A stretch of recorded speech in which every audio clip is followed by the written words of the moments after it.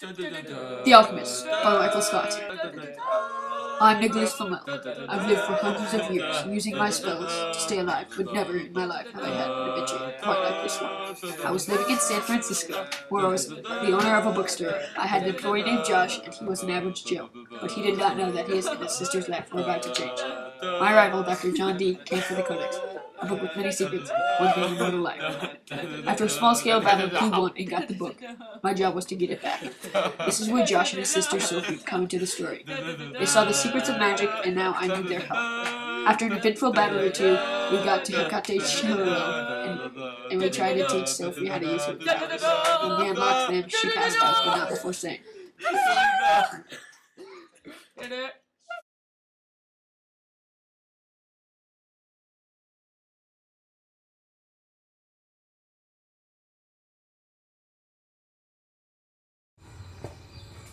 "Oh no! The young Joseph's on fire!"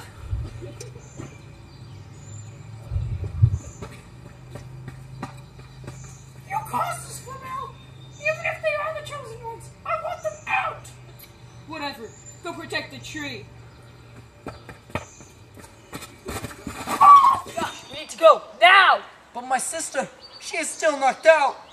Just drag her. I'll try.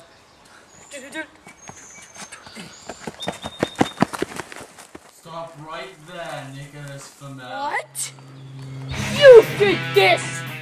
With a little help. Our elder friends.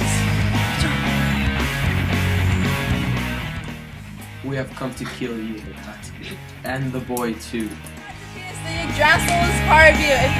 D says that if it doesn't, you'll die too. That may be true, niece, but between now and then, I'm gonna roll the cut. Josh, protect your sister. Okay. Yeah! Are you ready? Yeah. Are you ready? Yes! Let's do it! Charge! For Narnia! Wait, so teleport spell activate! Charge! Again.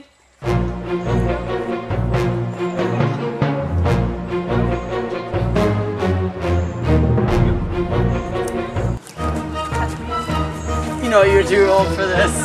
Shut up!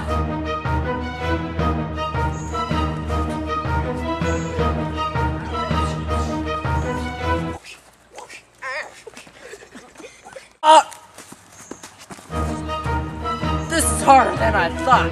Sophie, you need to wake up.